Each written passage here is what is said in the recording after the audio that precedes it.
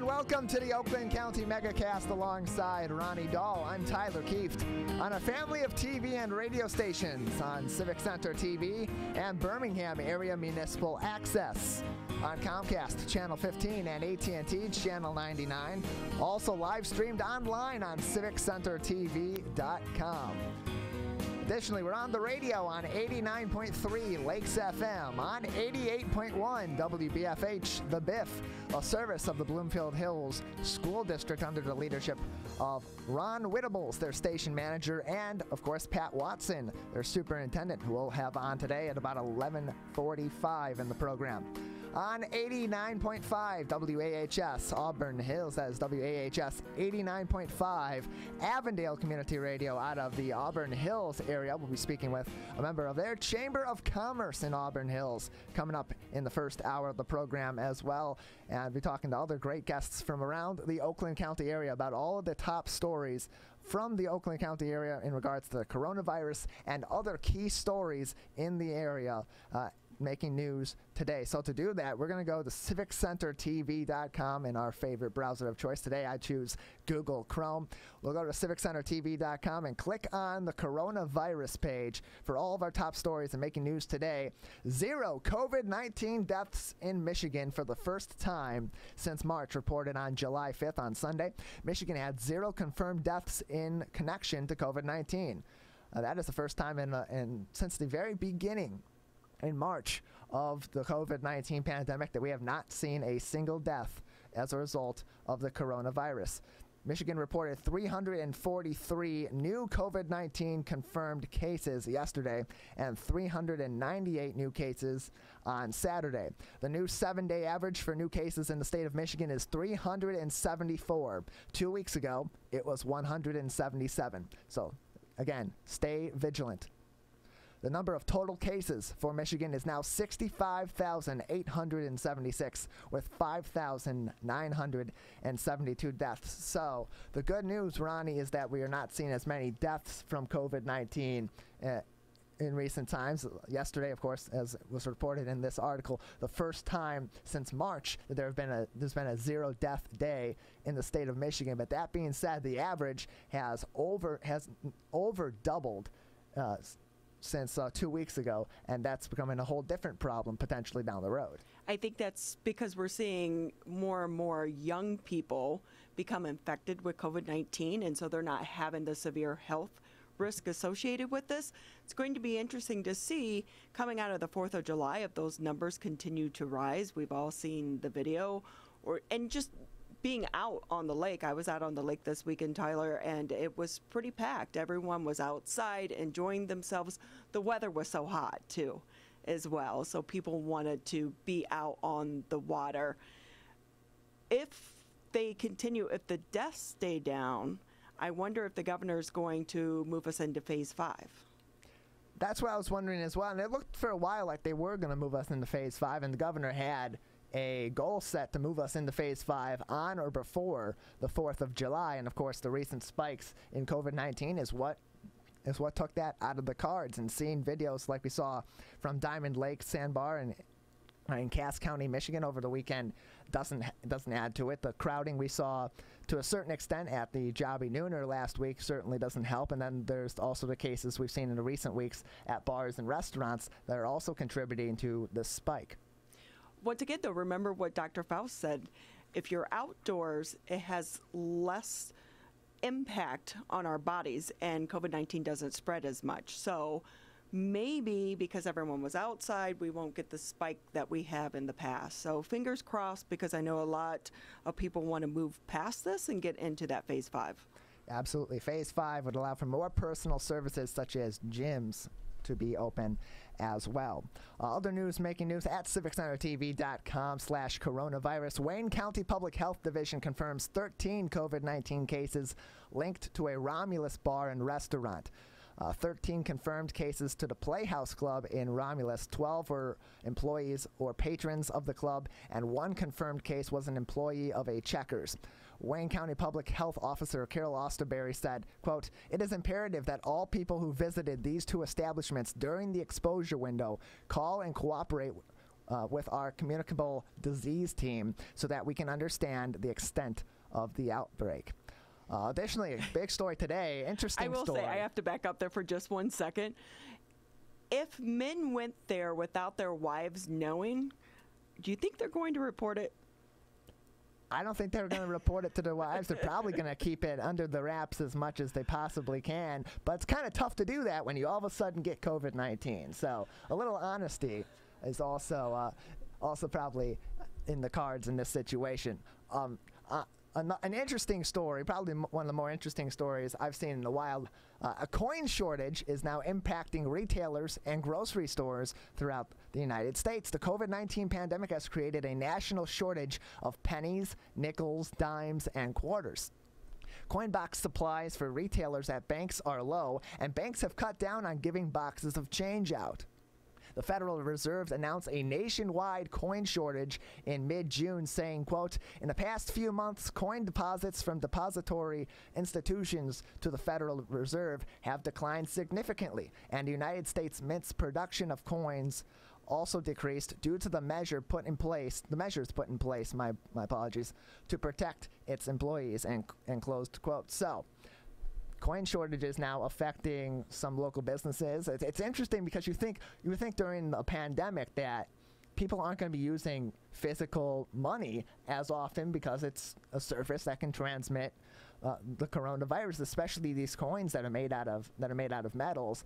And those are surfaces that COVID-19 lives a little bit longer on. That's a very interesting story to me. Don't you remember back in the beginning, they were telling people, don't use cash. Right. You want to use Venmo, your debit card, things of that nature. So I'm surprised by this as well. It's definitely one of the more interesting stories. We'll see if we can get any information on how that's affecting some local retailers here today or in the coming days as well. Michigan expects a booming demand for substitute teachers coming up. As Michigan school districts develop their plans for students to return to class in the fall, there will likely be an increase in the need for substitute teachers. President of Kelly Services, a school staffing division of Troy-based Kelly Services, Nicola Soares says, quote, it is a mathematical certainty that we are not going to have enough teachers to reopen schools, and closed quote. Increased teacher absences are also expected due to COVID-19. A drop in college aid requests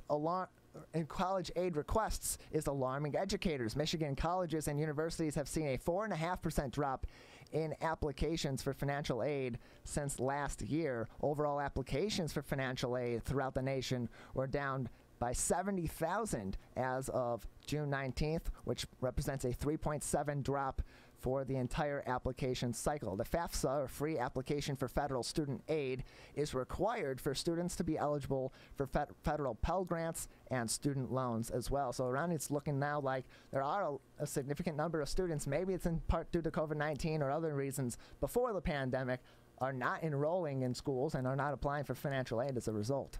I have heard some kids say that they're going to take a gap year because you are losing out on that college experience going back to campus with COVID-19 and all the precautions and everything that's going to be going on.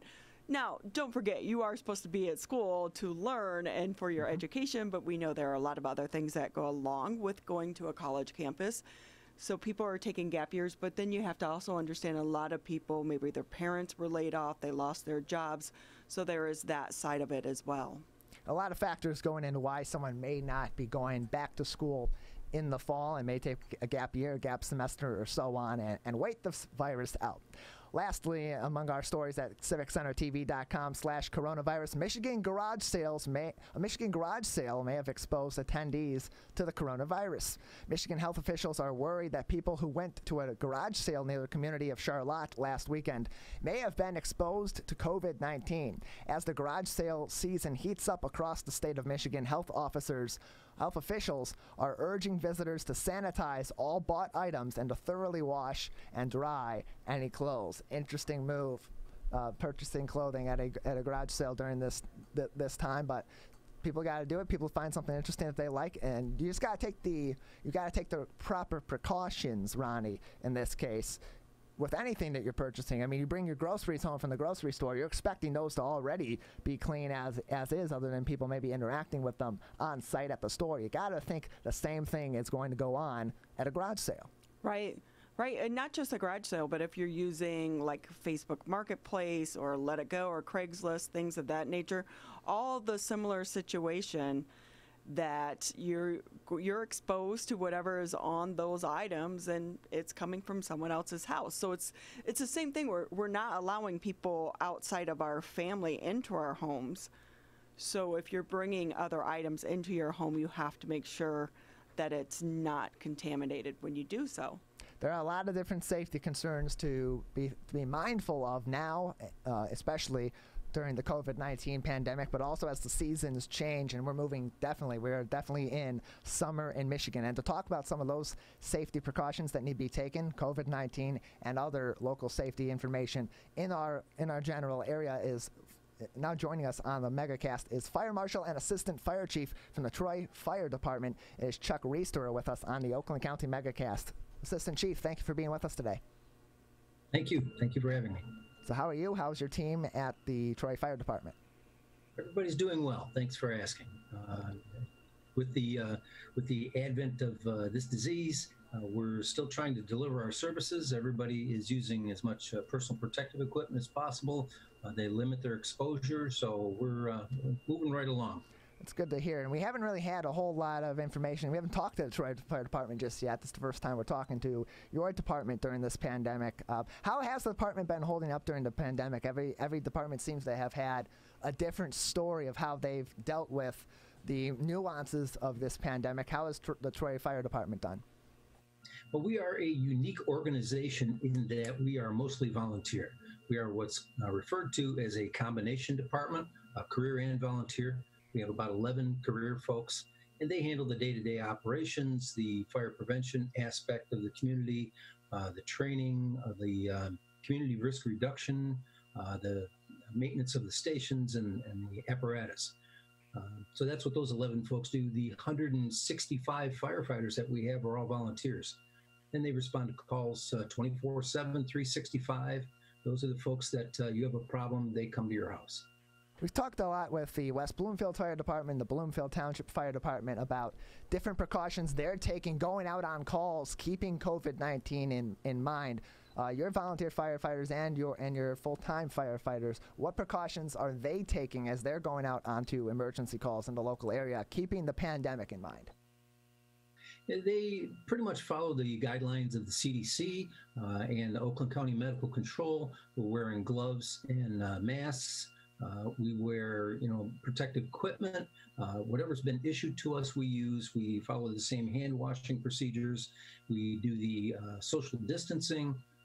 What we do is we try and limit the number of people that are first in to make sure that it's safe for them to enter, or determine what level of personal protective equipment they need to wear. And then we bring in just the number of people that we need. How are you handling all of that in the middle of this heat wave on top of it? Well, for us, it's a daily dealing. We have to do this, as all emergency responders do, in all kinds of weather. Doesn't matter whether it's hot or cold, it's rainy or sunny, humid or dry. We have to respond. When the community calls, we respond. So we remind our folks to hydrate, especially during this time of year. We remind them to wear the proper level of protective clothing, no matter how hot it's going to be, and just think safe practices. Being joined by Chuck Reisterer, the Assistant Fire Chief and Fire Marshal from the Troy Fire Department, on the Oakland County Megacast throughout the local area. The 4th of July weekend just passed. A record number of consumer fireworks were purchased and were shot off during the holiday weekend. Did Troy experience many safety issues or calls from the community? How did the community do in terms of safely celebrating the holiday? Actually, the number of calls the fire department received were very minimal. We had a report of a grass fire. We had a report of a trash fire. We had no building fires. The department does not routinely respond to medical emergencies. We contract with Alliance Mobile Health for that. But just to kind of put this in perspective, the Consumer Product Safety Commission, which tracks the data on injuries, just released a report for 2019, and they indicated that there were over 10,000 injuries and 12 firework-related deaths that were reported in 2019. And what you have to remember is those are the folks that actually went to an emergency room and received treatment for some type of injury. And this was during the month right around the 4th of July, so they considered June the 21st to July the 21st, that time period. But what most people don't understand is that a large percentage of the injuries are to children under the age of 19. And a good portion of those are between 5 and 14 years old. Now, I would have to ask you, what do you think is the device that causes the most injuries in that age group? Sparklers. Yeah. It's sparklers, absolutely. People don't understand those things burn between 1,000 and 1,200 degrees, and then we light them, we hand them to a child and say, go run in the dark. So it's something that we need to be extremely careful with whenever we give any child a lighted device.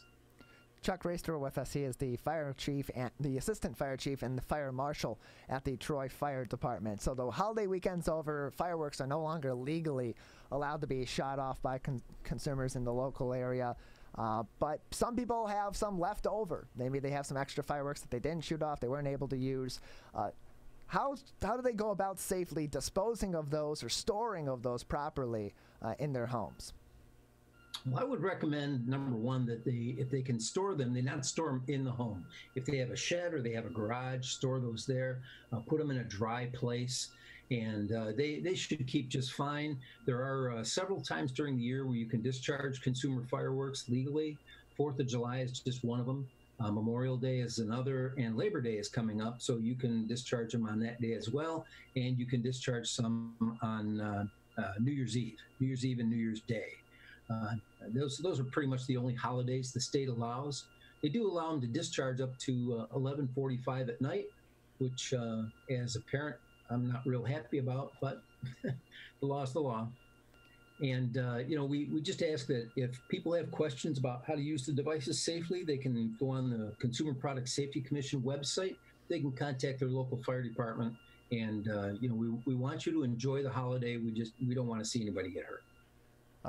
Assistant Chief Reister, up until recent weeks, we had some really good numbers in terms of COVID-19 new cases and deaths in the state of Michigan. The death numbers have remained pretty consistent over the last several weeks, but the new case numbers are significantly rising throughout the state of Michigan in certain pockets, and the average over the 2-week period, last 2 weeks, has nearly doubled from the 2 weeks before that. Since we've seen a lot of spikes, and people maybe are letting their guards down, mask wearing has been more reluctant. How has this been affecting the city of Troy? It's got a very vibrant business, retail, and restaurant community. Has compliance been good between, of course, the residents and civilians that are visiting the city, and has the compliance been good at these local businesses? Yes, as a matter of fact, it has been. We're not aware of any severe cases where people are openly defiant of the governor's orders. Even when they do the protests, we keep an eye on the crowd, and almost everybody is wearing a mask. I believe that the people in Oakland County do a very good job of following the governor's executive orders. One of the things people have to keep in mind is that even though the number of reported cases are rising, that coincides with the amount of testing that the county health department is doing, and that number is constantly rising. So the more you test, the more cases you're going to find. The bigger question would be, if the number of cases are rising, how many of those cases have actually been hospitalized? So although the numbers are rising, I don't know that there's an increase in the lack of security to the individual. But as long as you're following the social distancing and wearing the masks, washing your hands, and all of the health and safety rules, for the most part, I think we can maintain the flatness of the curve, as they say. As the fire marshal, how has your job changed during this pandemic? Well, I get a lot more questions about code enforcement, what we can do, what we can't do. The executive orders have to deal more with the public health department than it does the fire department. In a lot of communities, the fire department is charged with providing EMS, and so they're directly related to it. But we're starting to see as businesses open, we're getting calls about how many people can I have in here? How can we safely do this? And a lot of that, we have people rely on, obviously there's printed information from the governor's office and from the health department, but we want you to rely on good sense practices. Maintain that social distancing, provide people with the opportunity to clean up as much as possible. The staff, every business that I've been into, especially those that are considered public assemblies, the bars, the restaurants, the gathering places, the staff that's there is just doing a fantastic job of wearing the masks and keeping people separated, keeping them happy, and just doing a great job of keeping business going. Chuck Reister with us. He's the fire marshal and assistant fire chief at the Troy Fire Department. In terms of helping businesses maintain compliance and put measures in place to be COVID-19 safe, how has the Troy Fire Department contributed to that from an educational standpoint, from an assistance standpoint, in getting these businesses to a point where they're ready, where they have been ready or are ready now to open to the public and enforce these guidelines? Well, what we do is we encourage the businesses to reach out to us if they have questions. As I said, a lot of this stuff is just applying good sense to this. And we've reached out on social media. I've got a couple of staff lieutenants that work on Facebook and the other social media platforms to get information out, to do short videos, to do educational information, provide that to the community so that everybody understands where do we stand with this and how can we continue to be safe.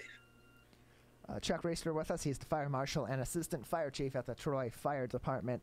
We're now in the summer season. Education, of course, is a huge component of what fire marshals and assistant fire marshals in fire departments partake in community relations standpoints. What are some common hazards that you see often in Troy or that other fire marshals throughout the local area may experience over the summer as we're transitioning into the warmer months, and what are some ways that people can prevent these common safety hazards from becoming an issue in their homes? Well, probably, the biggest one that a community would deal with in the summertime with regards to the fire department is going to be outdoor fires.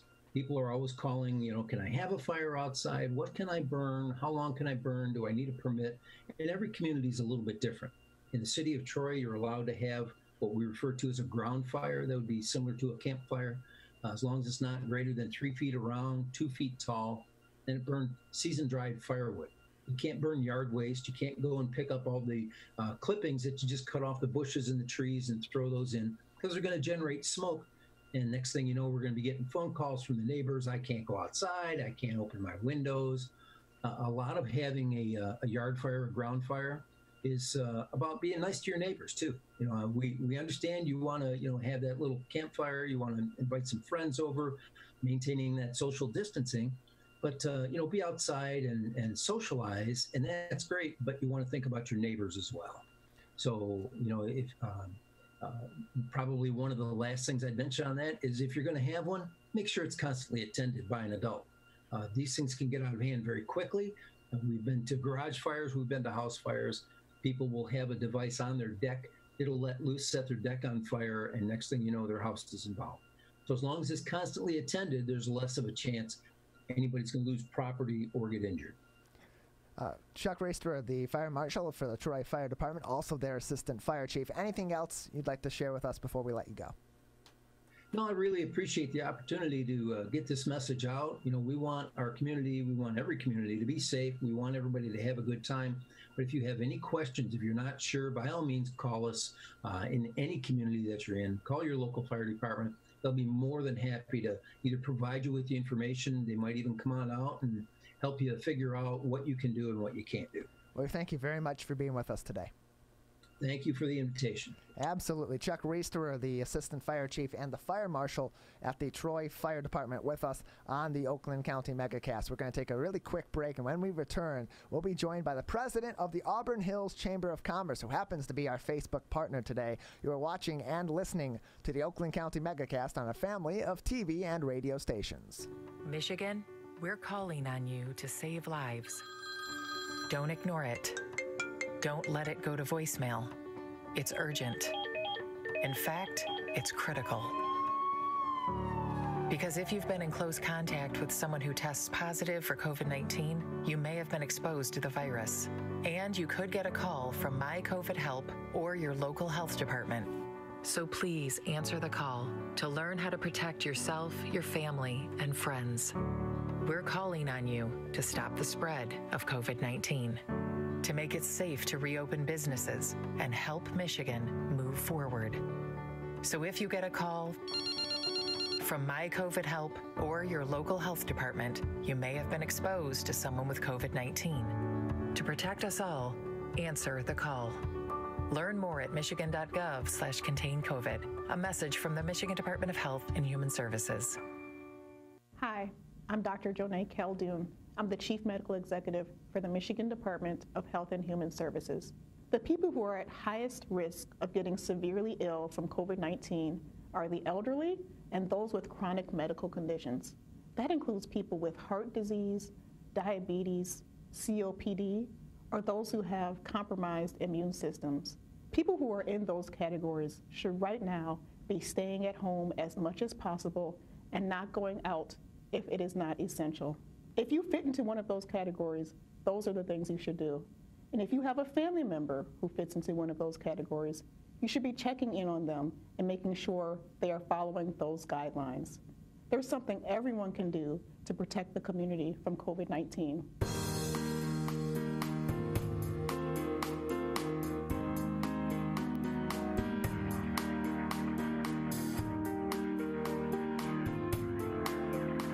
Welcome back to the Oakland County Megacast. I'm Tyler Keefe alongside Ronnie Dahl.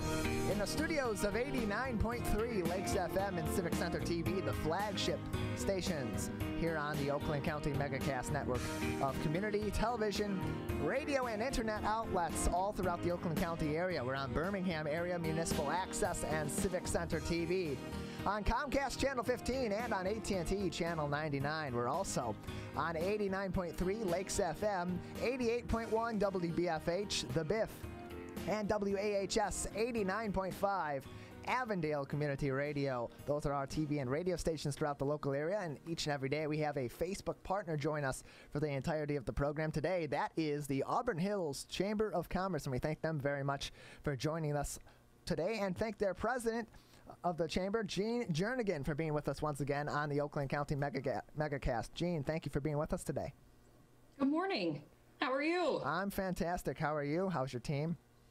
Doing great. Doing good. Yeah, we're back in the office, so things are going really well right now. Everybody's staying healthy, so that's good too. Always good to hear. It's been a while since we've last spoke to you, and there's been a lot of changes that have been made. A lot of businesses have reopened. How is the business community in the Auburn Hills community holding up? Has the recovery thus far been fruitful for them?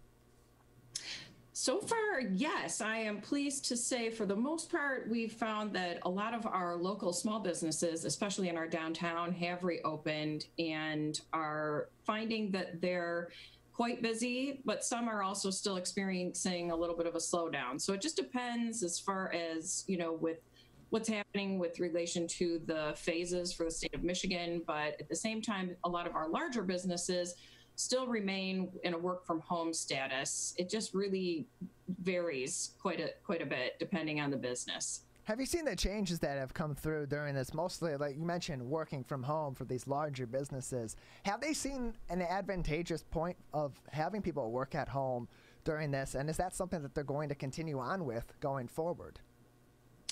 It's interesting because we've done quite a few just surveys and just asking our members some of the details as far as what they're experiencing and what they anticipate. And each is a little different depending on if they actually have a manufacturing floor or not. And for some of them, they are looking at a September 1 return, depending on obviously, again, the phases and what's going on in the state. But then at the same time, we have some businesses that have said that they will remain home until the end of the year, which is, and then take a look at it then to see what works for them. So it really just depends. For a lot of, I think, some of the smaller offices, it has been an easier return just depending on the makeup and the layout of their business. But at the same time, I think that most of the members that we have, if they have an opportunity to have their employees work from home, they are still continuing to do so. Jane Jernigan is joining us on the Oakland County Megacast. She is the president of the Auburn Hills Chamber of Commerce, who also happens to be our Facebook partner today. So you had mentioned that some of the businesses that have reopened since we last spoke to you a couple of months ago have had a pretty nice resurgence so far. Was that something that was expected, or was it expected that things were going to start off a little slower than maybe they have? I think some of the businesses thought things were going to be a little bit slower, but then others that were anticipating their, regular clientele to return, we've also heard that things have been a little bit sluggish from that perspective. However, what we're finding is, especially with our vibrant downtown, that a lot of the businesses that have an opportunity to put out some tables and chairs outside and set up their outside patios, that they are experiencing a higher rate of, people returning back to coming to patron their businesses. And I think that it just really, if you look at the dates, for instance, this weekend was a pretty even busy time. So I think that they experienced a great weekend from a 4th of July perspective. So, yeah. Gina, if I can ask you, what impact do you think this is going to have on the real estate market in the area long term? We're seeing some houses are selling like crazy, but then I wonder on the commercial side, are some of these businesses going to continue to work from home and then not have a regular office setting? I know. Gosh, that's a great question. Actually, my husband is a realtor, so do hear a little bit more about that. And it's funny because you hear on the news right now that the market is a little sluggish. However, he has been busier than ever. And I think that it really depends. But houses are selling so fast and they turn around very quickly right now.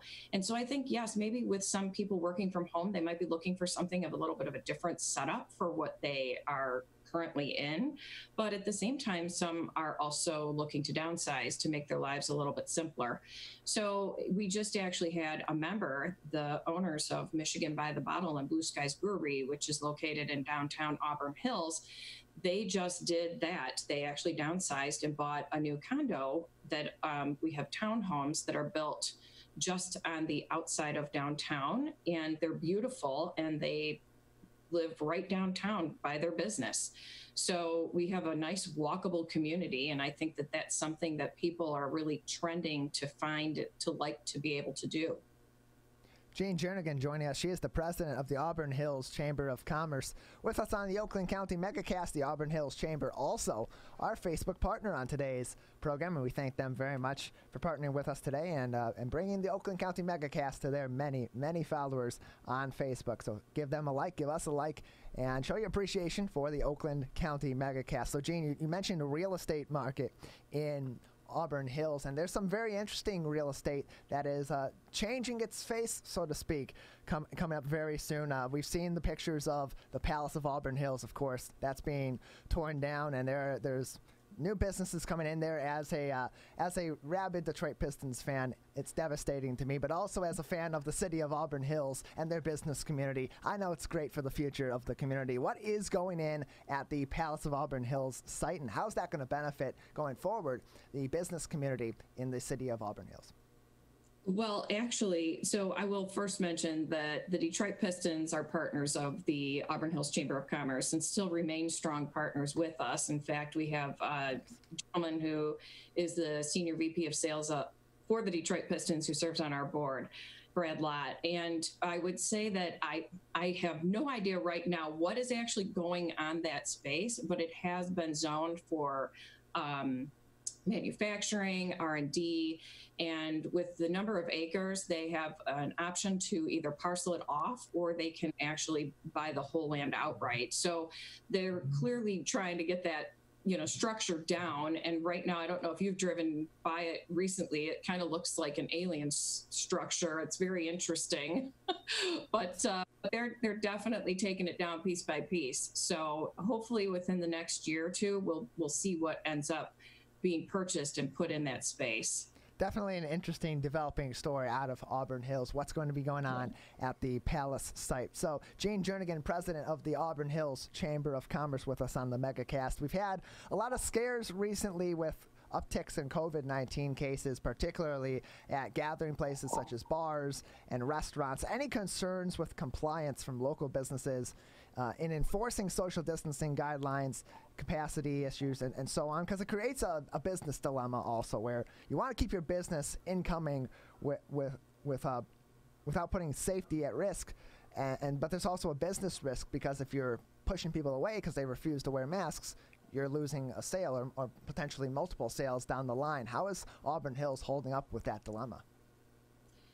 I have not experienced any issues from the perspective of the businesses locally mentioning or saying anything about people not being compliant with the mask wearing. However, I think we all know that clearly there's some people who just do not like to wear them. But for the most part, when we have been out walking around looking and talking to the business owners, for the most part, they have been very structured with the compliance as far as making sure that everybody is wearing their masks. And at the same time, we have experienced and seen that people are doing that. So I know that, there's been different reportings and news stories lately of people who just refuse to do that, but I have not experienced it here. So we've, as far as looking at the way that they've set up the businesses, everything is set up, so it's well within the social distancing parameters. And we actually, our city of Auburn Hills actually put in a pop-up square. So if you want, you can actually go and purchase and take out items, either beer, wine, or meals, and go sit at the pop-up square. And there's nice tables and chairs and umbrellas set up over in that area. It's a really nice environment for everyone. COVID-19 has turned the world upside down, but as someone who has their pulse on the business community, what types of businesses do you think are going to surge, and what types of businesses are going to decline? Oh, that's a great question. I would say, just from at least with the ones that we are working with, technology has definitely surged. I think that healthcare, anything healthcare related, is also surging. But then at the same time, what we're experiencing and seeing that are obviously just challenged right now is our hospitality, any of our retail. And those are the ones that, some of them, obviously they've reopened and they're just as busy. And for those that were able to go online with their with items, if they are somewhat product based versus service based, they've been able to survive. However, I think that just if you look at the environment as far as the funding that's needed to help businesses stay with the payroll protection program, that's been helpful. But that's what I would say are the businesses that we're hearing from that are a little bit challenged right now.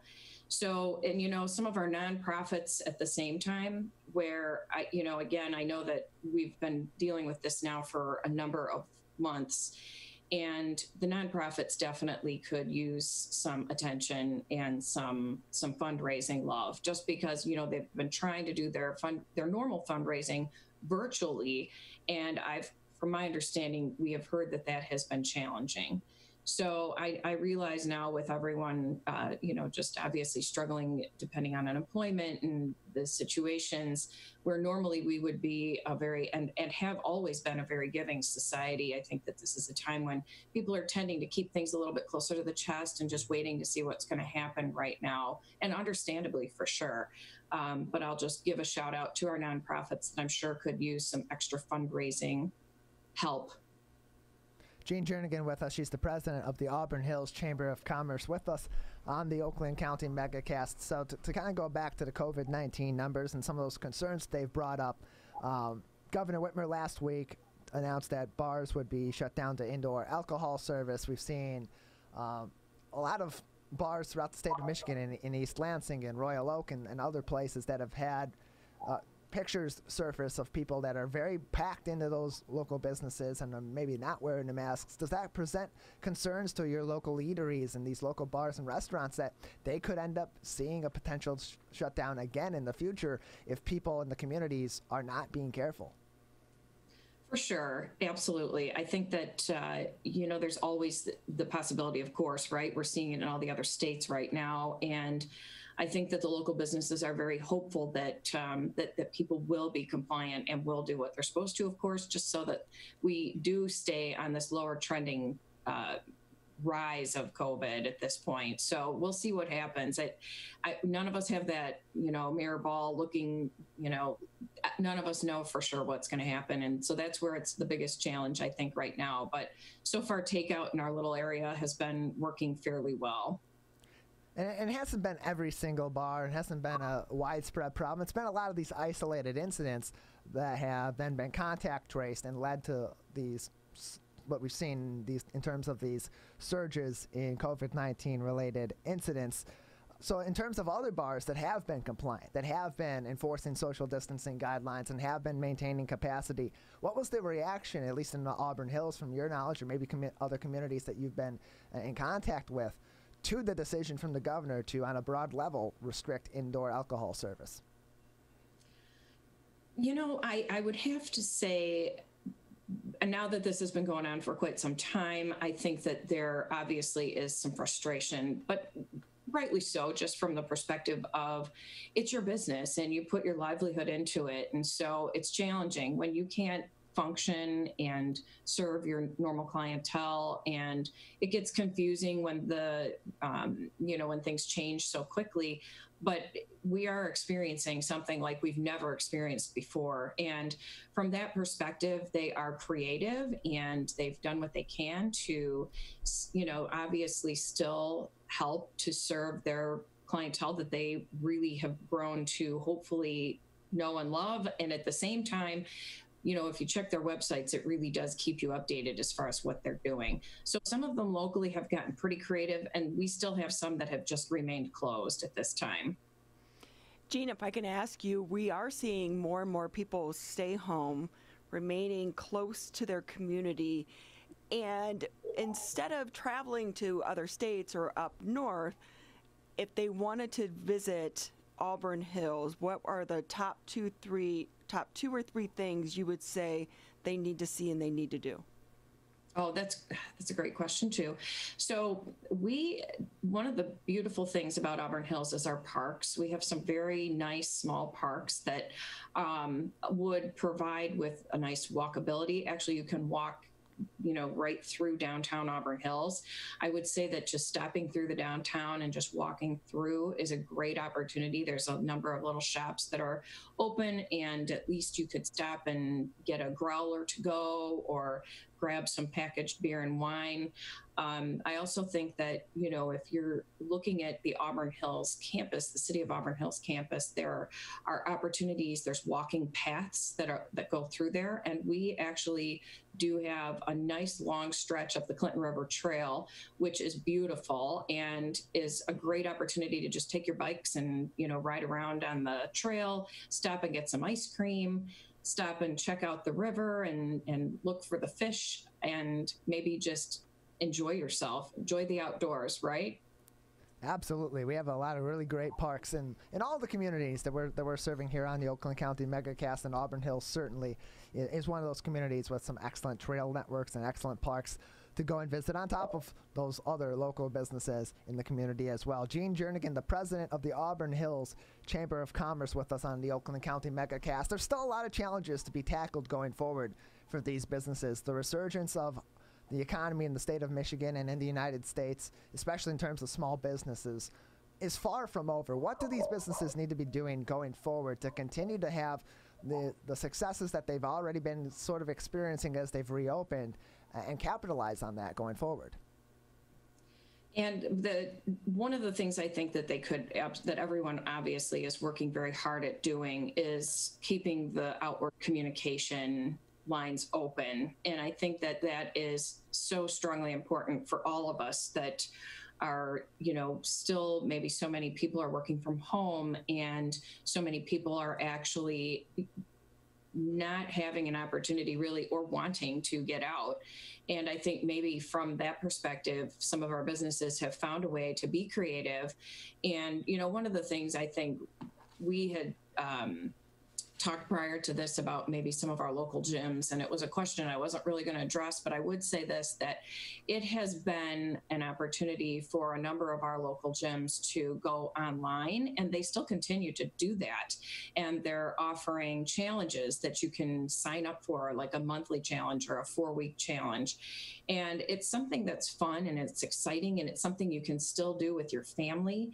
And then for the retailers, our mall remains open, and there are a lot of opportunities that some of our businesses, I think now is the time for everybody to start pushing out again that outward communication. But as we head into July and August in Michigan, obviously it's a quieter time. So it gives us an opportunity maybe to take a breather, take a breath, and go visit some of your local retail establishments that maybe, put your mask on and go out and patron shop small, so shop local. Jean Jernigan with us. She is the president of the Auburn Hills Chamber of Commerce. Just a couple more minutes before we have to let you go. Going forward, what do you expect to be some of the biggest challenges that our local business community, especially the small business community, are going to have to face as the pandemic continues? I would say that probably similar to what, you see that we've experienced these last 3 months. I think that if we continue, or if we have another surge, we will see that some of our small businesses will start to close, or will find different things that they might, it's going to go one way or another. But I do think that, obviously it's been an economic challenge for all of us, and especially for some of our smaller businesses. But at the same time, if there was times when they were not already getting creative with technology, now would be the time to do so, for sure. Jean, anything else you'd like to say before we let you go? I just want to say thank you. Thank you for this opportunity. It's been great talking to you, and we really appreciate the opportunity to showcase our beautiful community. We thank you very much for being with us today. We appreciate it. Have a great day. You as well. Jean Jernigan, the president of the Auburn Hills Chamber of Commerce, our Facebook partner on today's program. And really interesting to get a perspective from the Auburn Hills business community, because it mirrors a lot of our other local communities. The business communities in all the local area here in Oakland County have very similar ins and outs and different kinds of businesses. So hearing the perspective of Auburn Hills and some of the struggles that they've been dealing with and some of the challenges that they're dealing with and overcoming, it gives you a good perspective on what a lot of these other businesses in the local area can be doing going forward in order to continue to have some success as the pandemic continues. I think this is a really important time for all of us to remember our small businesses. If you drive by your big box stores, a Walmart, Target, Menards, the parking lot is always packed. But it's those little stores that you can actually get the best gifts, the unique items that are homemade or are unique to your area.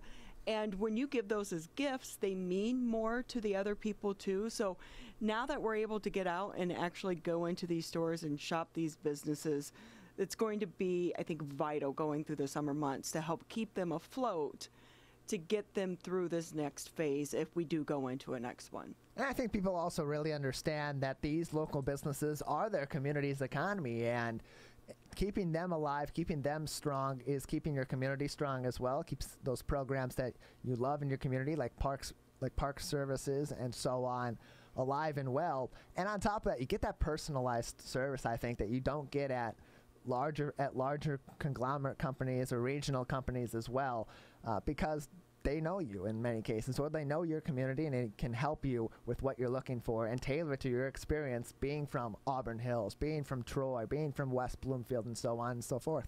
It gives our community its identity. It makes us separate and different and unique. So I love to buy the little gifts that say, Kegel Harbor or Sylvan Lake. Little things like that mean more. And if they go away, the uniqueness of our little communities go away as well. I would agree with that entirely, Ronnie. We're going to take a really short break. We'll check in with with Erica Jones out in the field. Next on the Oakland County Megacast, you're listening to us on a family of TV and radio stations. Ronnie and I will return after this short break. Hi, my name is Kurt Lawson, and I'm the Public Information Officer for West Bloomfield Township. We wanted to reach out to you, our older adults, to provide information that you may find useful during this difficult time. We want to ensure you that West Bloomfield Town Hall, our Waters and Utility Department, West Bloomfield Parks, and our police and fire departments continue to work hard on your behalf. Information and resources can be found on the Township website, the police Facebook and Twitter, or call West Bloomfield Park's COVID-19 Help Hotline. Please remember to keep your social distance of at least 6 feet, wear facial coverings when you leave your home, and wash your hands for at least 20 seconds with soap. These precautions will help keep you safe during these difficult times. Michigan, we're calling on you to save lives. Don't ignore it. Don't let it go to voicemail. It's urgent. In fact, it's critical. Because if you've been in close contact with someone who tests positive for COVID-19, you may have been exposed to the virus. And you could get a call from My COVID Help or your local health department. So please answer the call to learn how to protect yourself, your family, and friends. We're calling on you to stop the spread of COVID-19, to make it safe to reopen businesses and help Michigan move forward. So if you get a call from My COVID Help or your local health department, you may have been exposed to someone with COVID-19. To protect us all, answer the call. Learn more at michigan.gov/containcovid. A message from the Michigan Department of Health and Human Services. Hello, I'm Dr. Betty Chu, Chief Quality Officer at Henry Ford Health System, and I'm with Wright Lassiter, Henry Ford Health System's CEO, to talk about coronavirus. In uncertain times, it's natural to have questions. So I'm going to ask Dr. Chu to answer some of the common ones. First, why can't I visit my grandma to see if she's okay? Because the elderly are at a higher risk for complications with this disease, and you could inadvertently infect her. If I'm healthy, why can't I go out with my friends? The larger the crowd you're exposed to, the higher the chance you could get infected and infect others. If I have symptoms, why do I have to seek care? While the disease isn't dangerous for most people, for others it can be. We need to understand how serious your case is, because the right choices save lives. For more information, visit henryford.com or call 313-874-1055.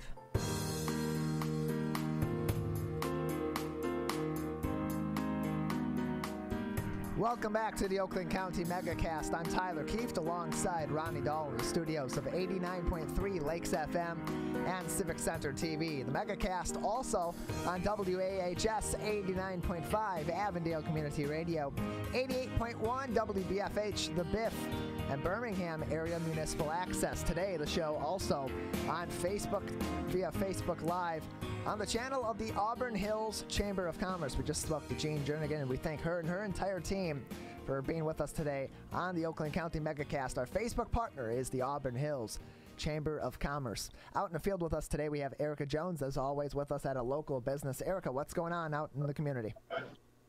Hey Tyler, I'm at Sylvan Market on Orchard Lake Road, here to talk about what we're seeing with the coin shortages going on in retail operations and really just how liquor sales have been during the whole pandemic. So I've been talking with their owner, Harry, and he's going to give us an update. Nice. So, hi, thank you for talking with us. So, just tell us, how has your business been during the pandemic? How have liquor sales been? Well, liquor sales picking up a lot, and we're busy and doing good. But the issue is we got a little problem with the bank. We can't get the coins. It's a little bit tough. People, they walk in, they want to know if we can, accept cash anymore.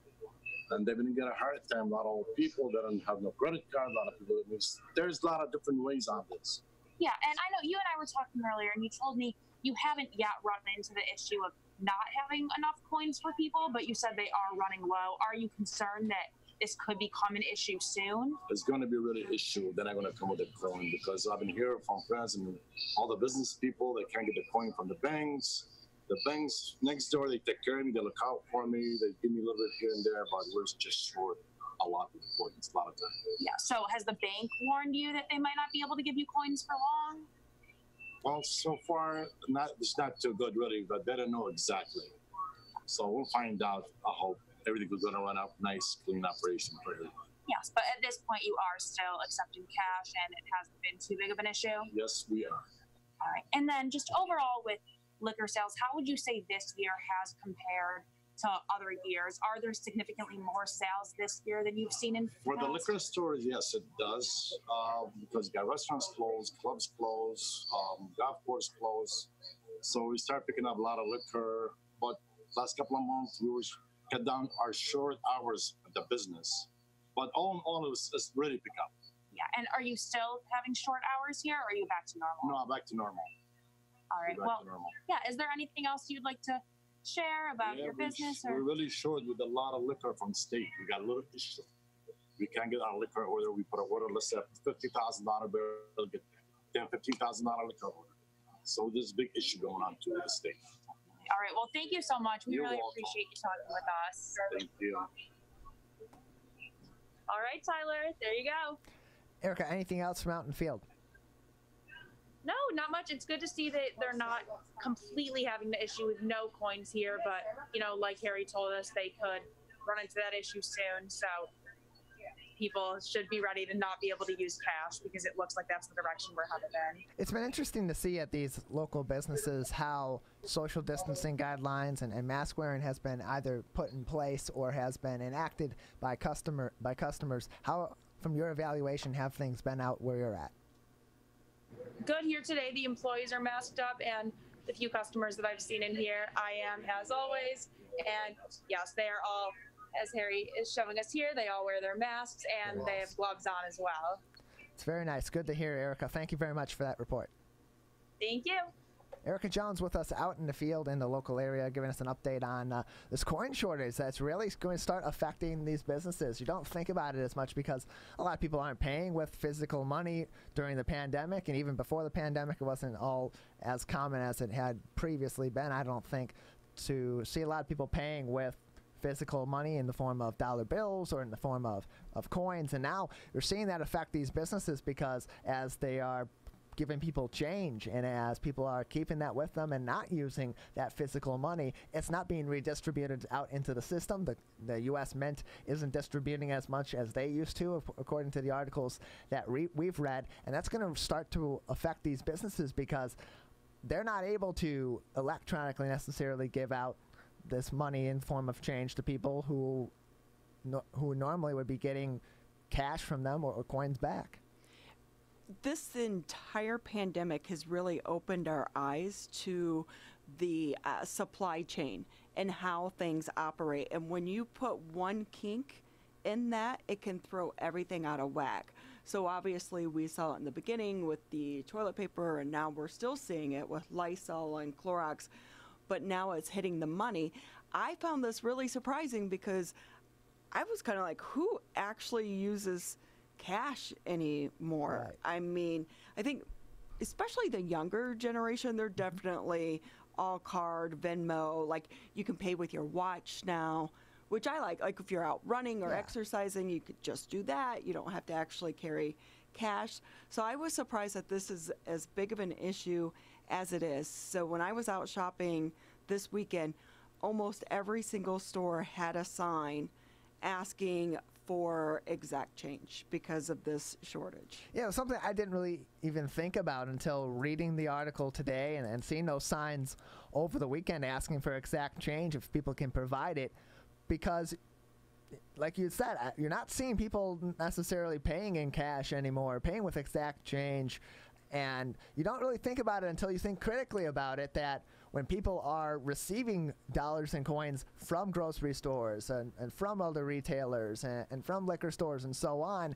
and they're not putting that back into the system, that's being essentially taken out of circulation, so it's not getting redistributed just by circumstance as it always had before to these businesses. And now they're in a point where, oh no, we're not going to be able to give out change to people. How's that going to work? And I think the next interesting innovation we're probably going to see come for these retailers is how do they, in a way, give out electronic change possibly, seeing that this probably isn't something that's going to be a necessarily high priority for the Federal Reserve and the U.S. Mint getting more cash and coins into circulation.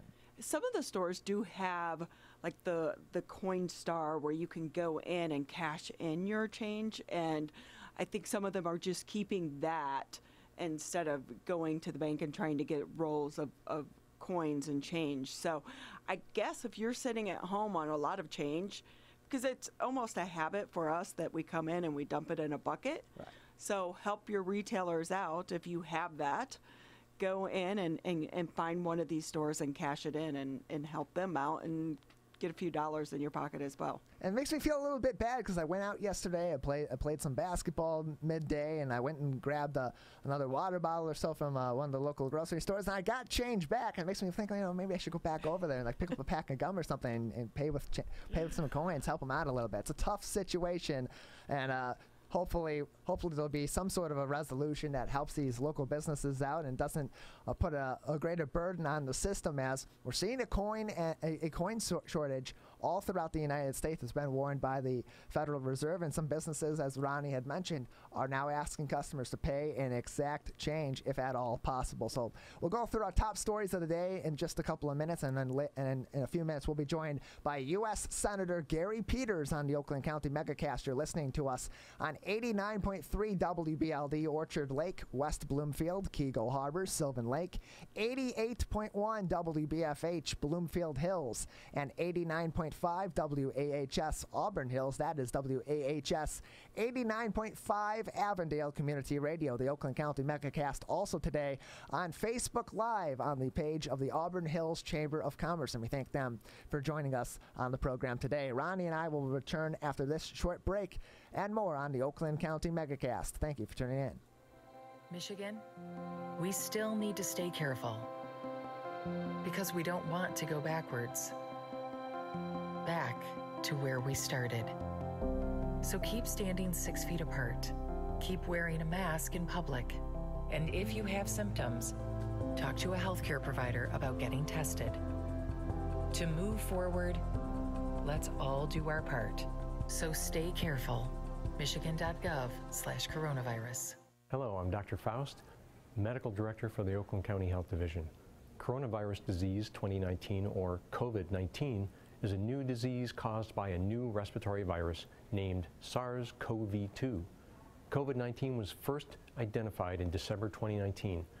There is currently no vaccine to prevent coronavirus disease 2019. The best way to prevent illness is to avoid being exposed to this virus. Wash your hands often with soap and water for at least 20 seconds, especially after going to the bathroom, before eating, and after blowing your nose, coughing, or sneezing. Clean and disinfect frequently touched objects and surfaces using a regular household cleaning spray or wipe. Avoid close contact with people who are sick, and avoid touching your eyes, your nose, your mouth. Cover your cough or sneeze with a tissue, then throw the tissue in the trash. Finally, stay home when you're sick. For more information about coronavirus disease 2019, go to oakgov.com/health or call 1-800-848-5533. Michigan, we still need to stay careful because we don't want to go backwards. Back to where we started. So keep standing 6 feet apart. Keep wearing a mask in public. And if you have symptoms, talk to a healthcare provider about getting tested. To move forward, let's all do our part. So stay careful. Michigan.gov/coronavirus.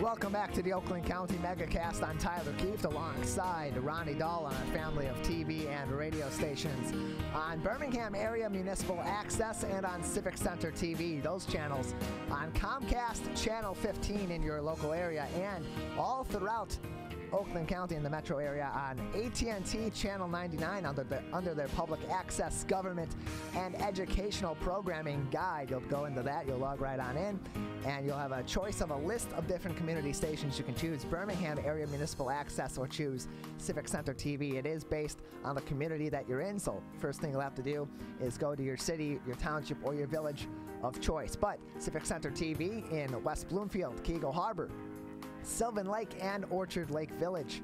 And Birmingham Area Municipal Access in Birmingham, Bingham Farms, Beverly Hills, and the village of Franklin. We're also on 89.3 Lakes FM, live streamed online on lakesfm.com. 88.1 WBFH, The Biff, out of the Bloomfield Hills School District, and WAHS 89.5, Avondale Community Radio out of Avondale High School in Auburn Hills. That under the leadership of station manager Marty Schaefer and technical engineer Keith Fraley, keeping us on the air each and every day, joining us on the Oakland County Megacast, our family of stations, including a Facebook partner each and every day. And today, that Facebook partner is the Auburn Hills Chamber of Commerce. A very interesting interview earlier on in the show with their president, Gene Jernigan. You'll be able to find that interview later on today on our website on civiccentertv.com. You click on Megacast, and it's going to take you to this page. You'll get information on our partnering TV and radio stations, and you'll also be able to watch full episodes, short clips, and entire interviews from today's and past episodes of the Oakland County Megacast. So if you tuned in halfway through the interview with Gene Jernigan, you'll be able to watch that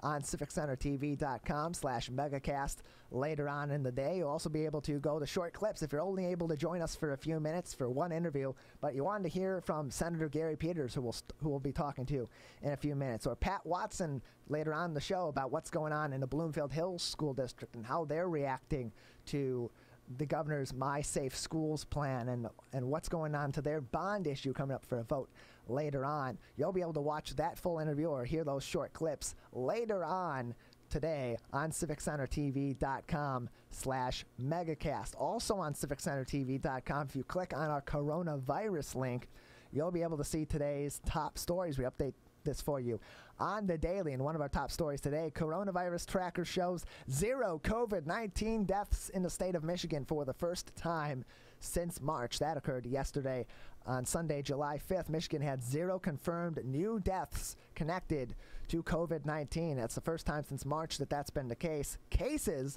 are still on the upward trajectory, however, with Michigan reporting 343 new COVID-19 cases yesterday and 398 new cases the day before on Saturday.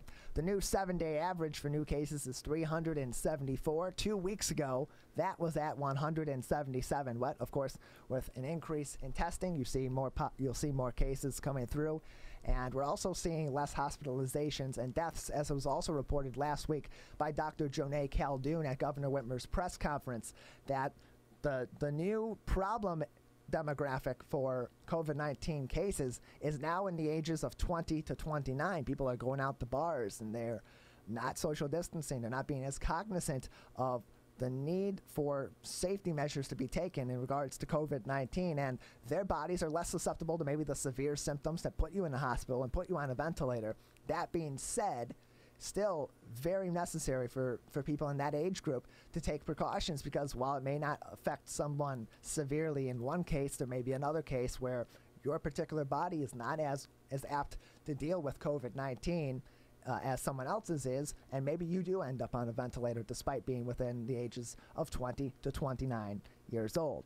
Other stories on civiccentertv.com/coronavirus. Wayne County Public Health Division confirms 13 COVID-19 cases linked to a Romulus bar and restaurant. As Michigan COVID-19 cases are seeing an uptick in numbers, Wayne County Public Health Division confirmed 13 cases connected to Playhouse Club in Romulus. 12 were employees of the club, and 1 was a confirmed case of an employer of a Checkers nearby. Wayne County Public Health Officer Carol Osterberry said, quote, "It is imperative that all people who visited these 2 establishments during the exposure window call and cooperate with our communicable disease team so that we are able to understand the extent of the outbreak." Also, another big story today we just talked about with Erica Jones and a local retailer.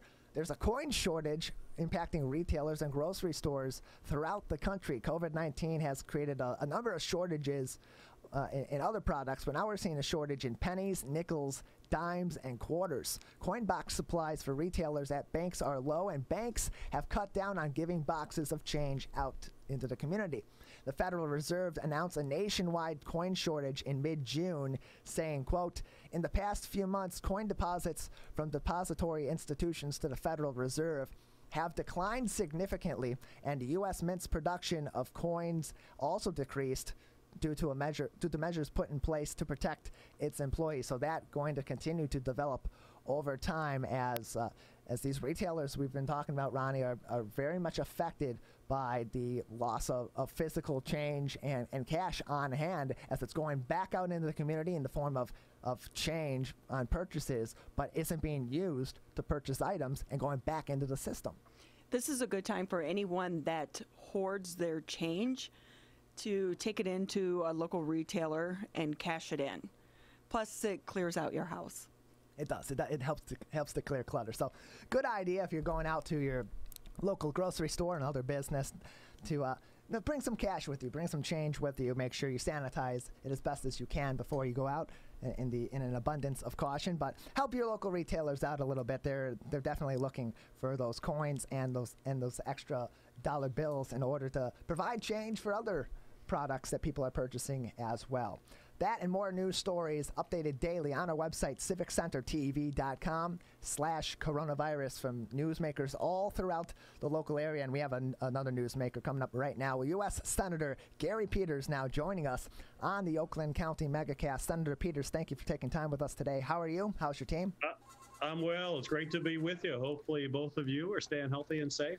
We are doing our best. Thank you very much for your good words. So, COVID-19 has obviously presented a number of challenges to the government on all levels. From a federal standpoint, what have been some of the most significant challenges that you and other senators and representatives have been facing? Well, it's been a long list, as you mentioned. I've been in the center of this to a considerable extent as a result of the fact that I'm the ranking member, which means I'm the top Democrat on the Senate Homeland Security Committee. And in that committee, we oversee FEMA. And of course, that's the federal emergency management folks who are entrusted with the federal response. And so I've been involved on a daily basis. My committee staff talks with FEMA folks daily. Certainly our biggest challenge initially, especially here in Michigan as one of the hotspots in the Detroit area in particular, was just making sure we had basic supplies like basic personal protection equipment for our healthcare providers. And in the initial stages, we had a scramble everywhere to try to make sure we had those supplies coming into our state.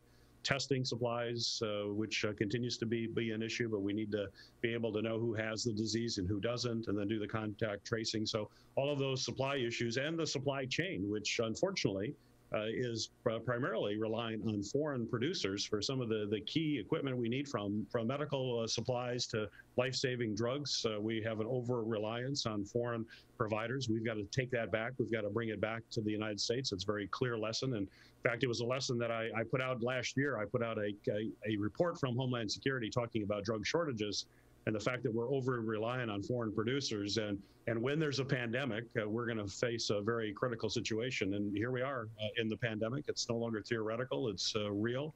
And we have to come together in the months, years ahead to make sure that we have a more secure supply chain for critical supplies that we need to deal with the pandemic and what will likely be future pandemics.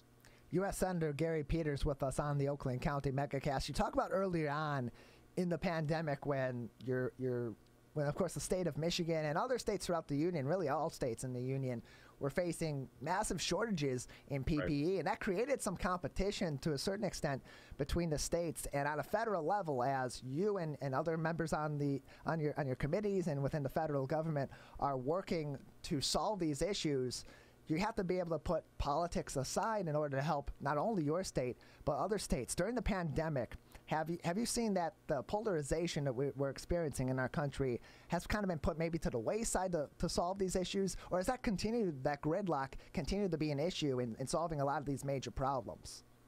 Well, some of it we put together. I mean, obviously the CARES Act, which was a major support.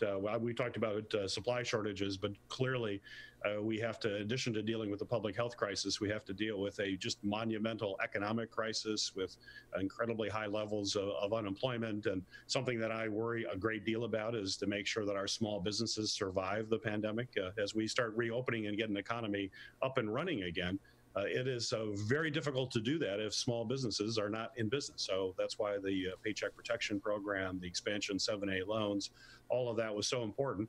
And I bring that all up because it came through the CARES Act, which is $2 trillion of relief, but it passed unanimously. So we did come together with that, and the two previous bills prior to that brought that together. But I will say the frustration for me in working with supply issues, particularly, as you mentioned, with states around the country, is that we had an administration that basically said, every state, you're on your own, go out there and fight for what you can get.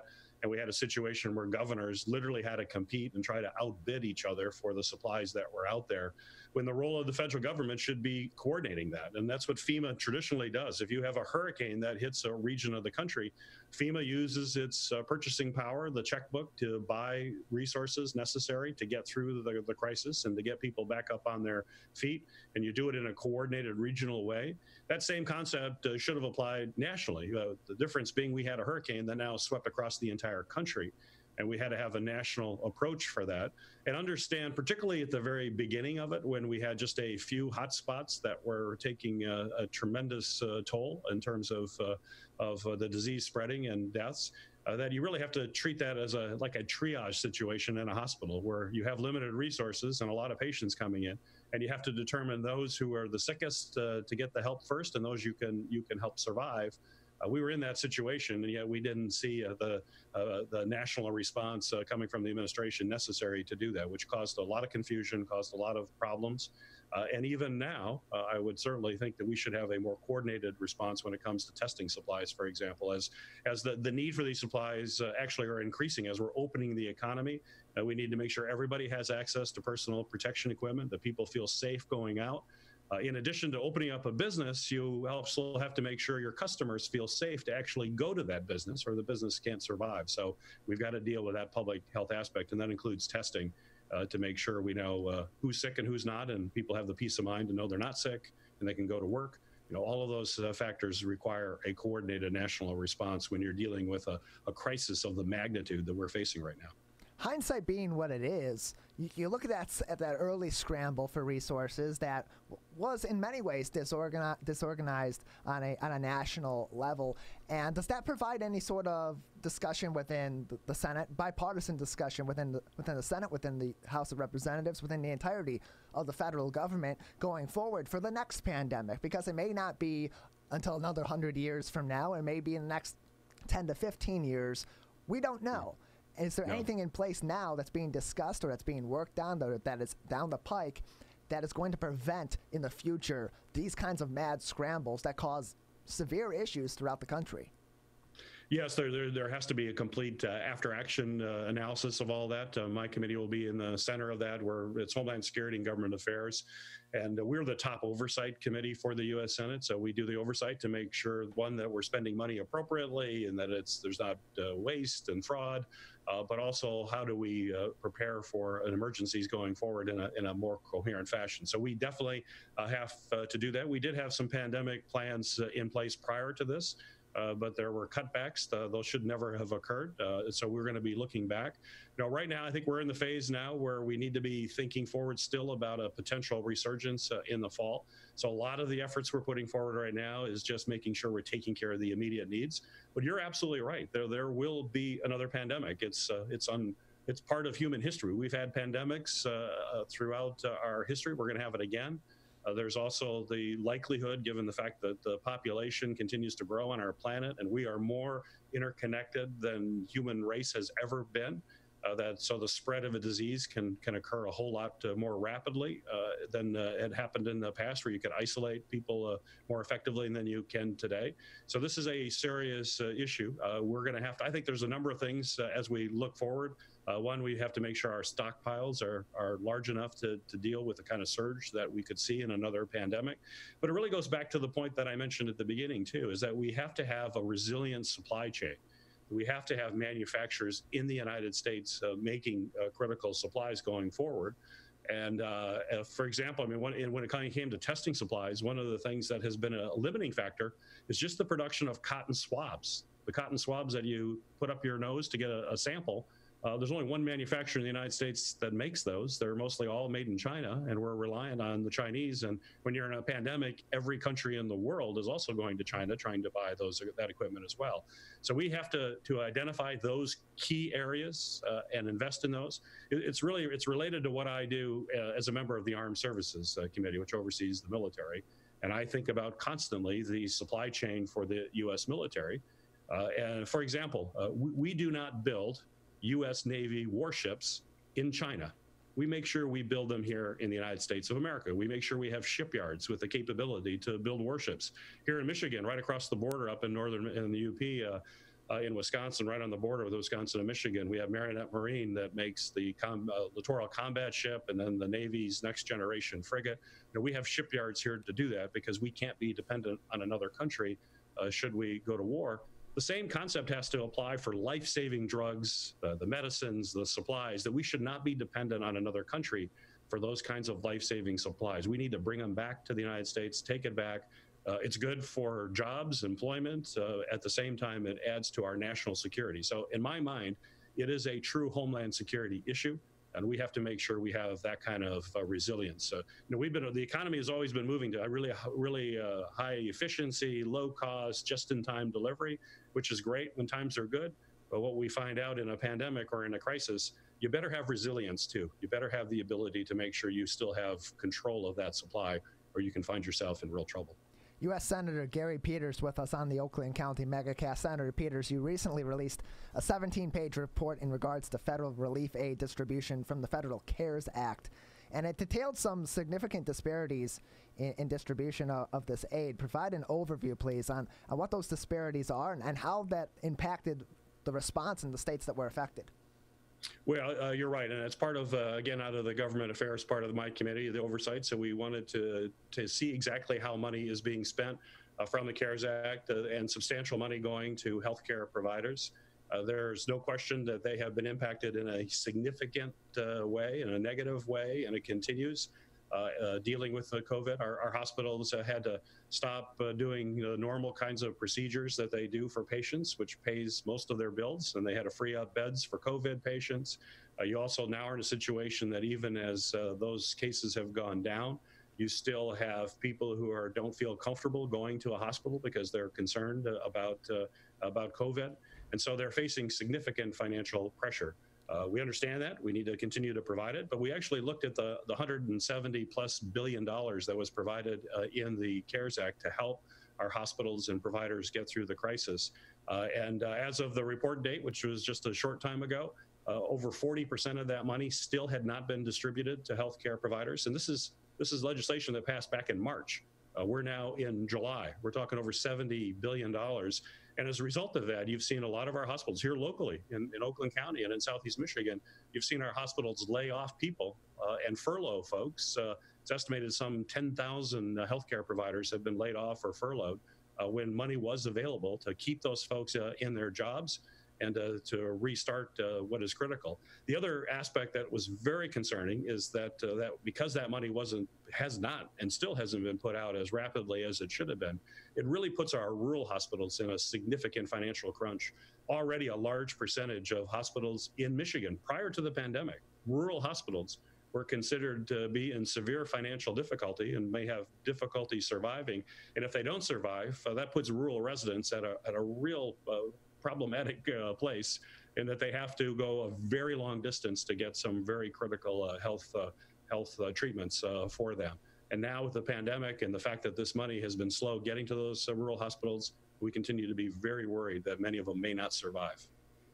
U.S. Senator Gary Peters with us on the Oakland County Megacast. That the national average of allotment aid from the Federal C.A.R.E.S Act to these hospitals was about $160,000 per patient. In the state of Michigan, your report found that average was right around $31,000. That's no small difference. That's a significant difference. How do financials get thrown that far off in aid that's this critical?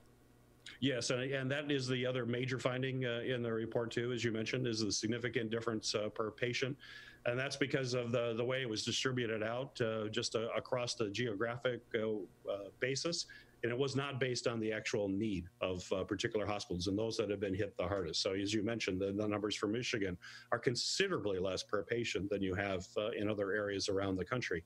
And with that finding, one of the recommendations is that we have to make sure that those places that have been impacted the most are the ones that receive the resources. The resources are meant there as emergency aid to help health providers and to help localities that are being impacted by COVID. It's emergency aid. Not just across the board blanket money passed all across the country. It should be actually targeted to where the need is the greatest. Senator, if I can ask you a quick question. Talking about those resources, a lot of people got the unemployment benefits and they needed those unemployment benefits. The federal benefits are scheduled to run out at the end of the month. Do you expect those are going to be extended? Because one thing I'm hearing from businesses trying to reopen is they can't get employees to come back because they're making more money with those federal unemployment benefits. Well, yeah, you're right. In addition to the normal unemployment that someone would qualify, there was a $600 per week additional payment made through the end of July. So at the end of this month, those will go away. The reasoning for the 600 was actually came from the administration. The original thought was that you'd replace whatever their income would be replaced, but it was an assessment made by the Department of Treasury that most of our states' unemployment systems are antiquated, and that to try to customize it to that extent, at least what we heard from the Treasury Department, was that it would delay the checks sometimes substantially. And certainly the initial thrust of the unemployment help was that folks needed money in their pocket as soon as possible. You know, a large number of folks in our country, after one paycheck is missed, they're in a fairly difficult position. And if two paychecks are missed, it can be catastrophic for a lot of families who've suddenly found unemployment come really out of the blue for them. So we had to get it quickly. I will say on the two questions there. On the $600 extra per week, one thing that is very effective here in Michigan, and part of the law was to strengthen these programs, is a work share program. And so if you if you offer a job to an employee who you laid off, they have to come back to work. So, or they lose their $600. So they do have to come back for that. But if you want to bring in other folks with a work share program, you can actually bring people in. And a lot of businesses now don't need full 40 hours. They need reduced hours. But if you bring someone in and they can work half-time or more, if they work 20, 30 hours a week, you pay them for that, but they still get their unemployment on top of that. So it's a really strong incentive. They can really make even more money by coming back to work. So there is a strong incentive to do that. As to whether or not it'll continue beyond July, that's still open to debate. The House passed legislation to do that. We're in the process of hopefully moving additional legislation for those areas that continue to need help by the end of July. But I'm back in Michigan now. We're in Michigan. I'll be in Michigan, and we're all back in our home states for 2 weeks. And so during the last 2 weeks of July, it's our intent, hopefully, to look at various aspects of the CARES Act and take whatever action is necessary to help people get through the crisis.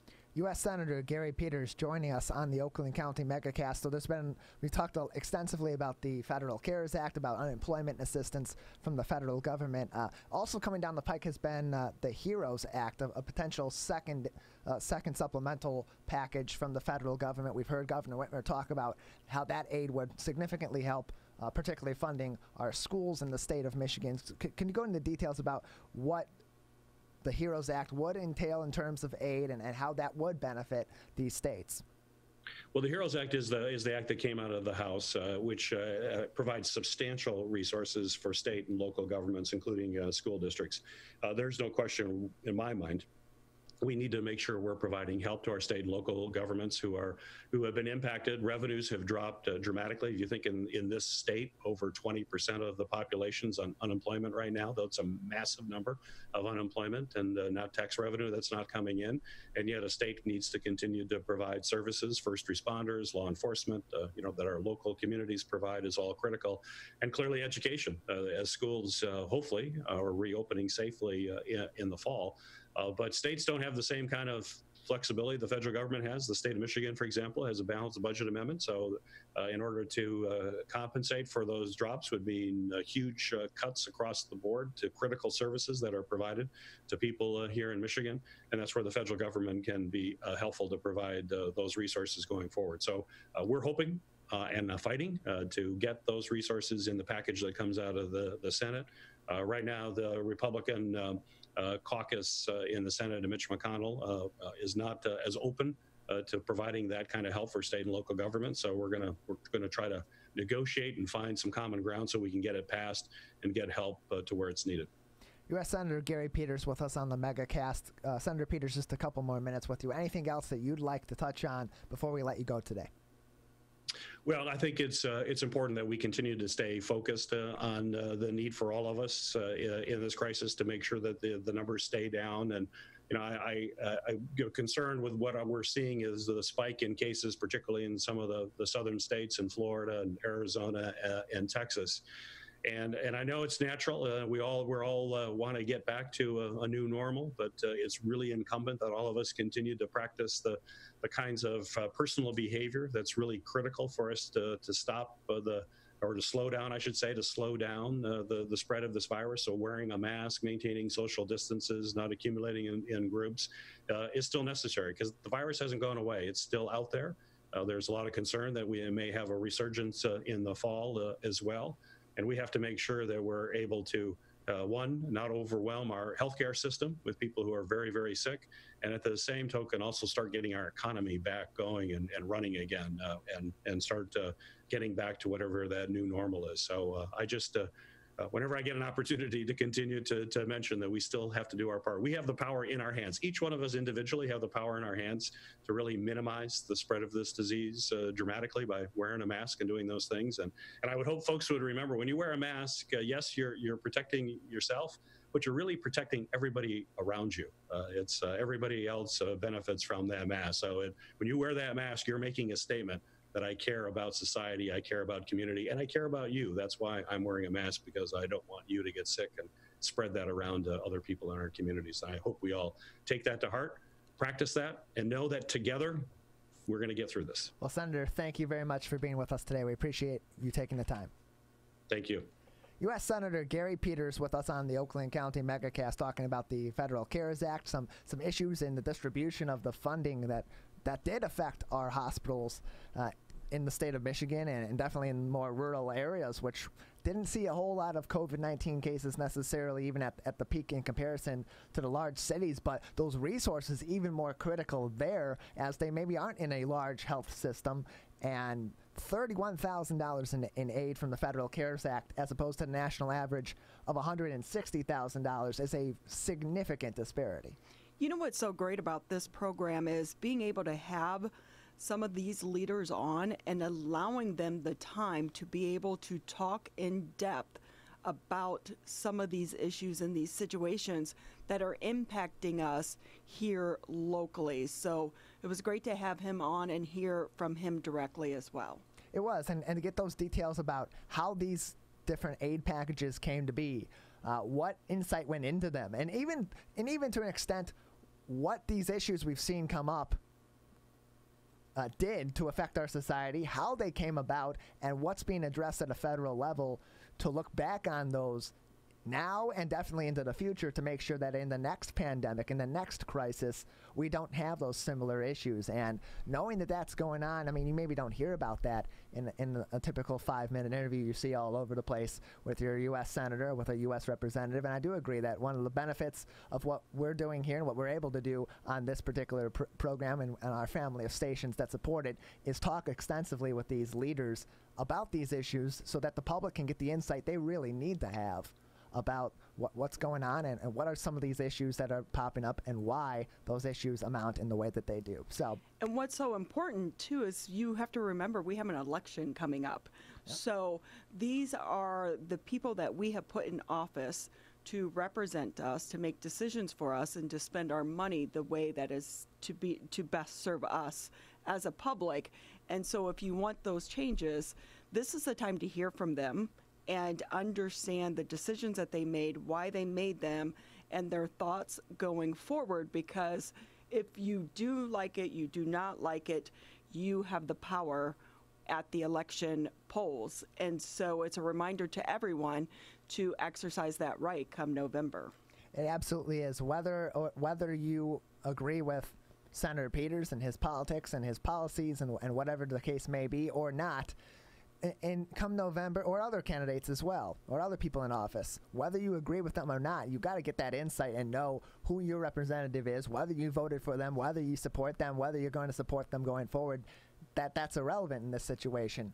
You need to know that information so that when you're going to the polls, you're making an informed decision about what's best for you and what's best for your community. So, moving on, a transition here, just about 25 minutes left in today's program, and we've had a lot of things impacted by the COVID-19 pandemic, a lot of businesses that have been impacted. One of the most affected have been gyms, especially in the state of Michigan, in the last couple of weeks. Joining us now is an exercise physiologist and the CEO of Applied Fitness Solutions. Michael Stack joins us now on the Oakland County Megacast. Mr. Stack, thank you for being with us. Thank you for having me. I appreciate it. So how are you? How's your team? My team is actually doing remarkably well. I have to say that I think that's probably been one of the highlights of this very challenging situation, is just to see how much our team and our community has rallied. I mean, we have a really strong culture and strong community in the first place, and I feel like this really challenging period has just magnified that a lot for me. And it's been really heartening to see how much everyone has pulled together to try to provide a very important service to people during a very challenging time. Gyms in the state of Michigan came so close to reopening just a couple of weeks back. And at the 11th hour, about 9 o'clock at night, the night before they were scheduled to be able to reopen at 12:01 midnight, they were ruled to be closed once again. Your thoughts on the decision? Was it the right decision at the state level for gyms to be closed? Can gyms, as of now, operate safely? And will people that are going to be gym goers, are they going to follow those guidelines?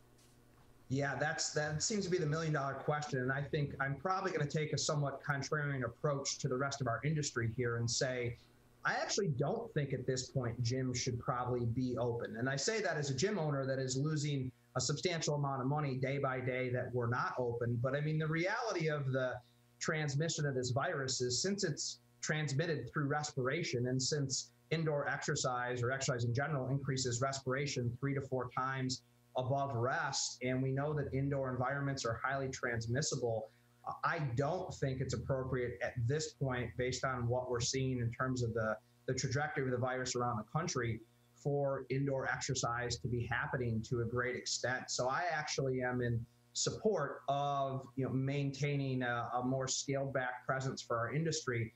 Fitness is critically important. I mean, I think that this pandemic has really scaled up the importance of health globally, and certainly we all need to stay in shape and fit and healthy, but there are many different vehicles to do that through outdoor workouts, streaming workouts. I don't think it necessarily requires people to be back inside of gyms and fitness centers right now exercising until we have a little bit better of a handle on how to control the pandemic.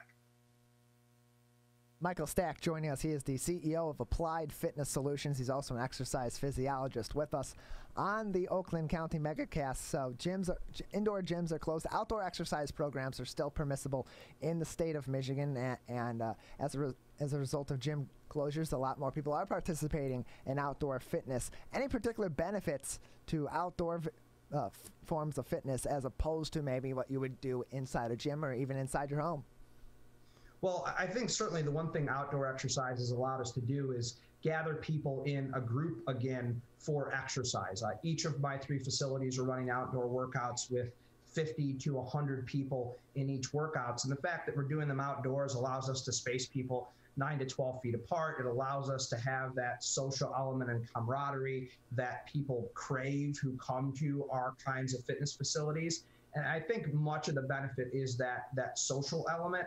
Beyond that, having a trainer that could be there with you to cue and correct and modify exercises as needed and motivate you is something that you just can't get quite as well through a virtual medium. So I think there are tremendous benefits in terms of just the execution of those workouts. I also think there's ample benefits just to being outside, getting sunlight, and certainly we know that outdoor exercise greatly reduces the transmissibility of the virus, just simply because it allows the air to diffuse more. Sunlight definitely tends to inactivate the virus based on the research that I've read. So it seems like that's going to be a great alternative for our industry in the state until we're actually able to get back open and start exercising inside of our facilities.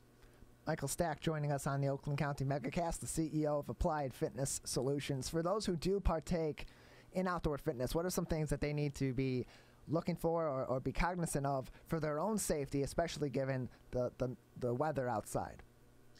Yeah, I think that that's the conundrum we're kind of in right now, is that this is a time where all we can do is exercise outside in the state, in groups, in his facilities, but obviously it's very warm out. I would say first and foremost, if you are exercising with some facility, they should be using guidelines from the American College of Sport Medicine that dictate when outdoor exercise is appropriate and what level of appropriate intensity should exist. There's some information out there on heat and humidity as kind of like a cross section in a graph that tells you when outdoor exercise is actually contraindicated. So facilities have that information. In general, if you're working out on your own outside, you should consider time of day. Certainly working out earlier in the day or later in the day is better to working out midday when it tends to be the hottest and the most humid out.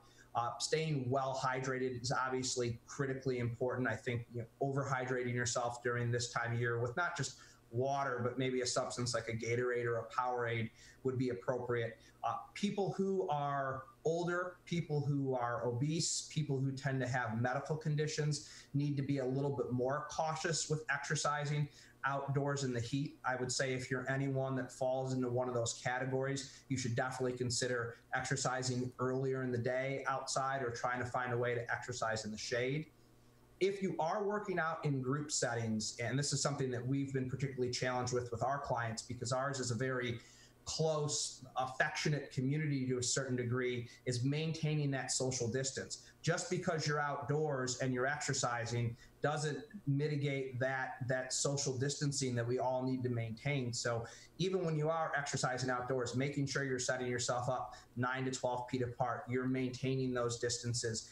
I know we want to hug and I know we want to high five because that's the nature of a lot of fitness communities, but it's just not the appropriate time for that. So if there was ever a time to practice, air high fives and air fist bumps, now's the time to do it, just so we can maintain that safe social distance and be able to continue doing this one thing that we can do to work out in a group.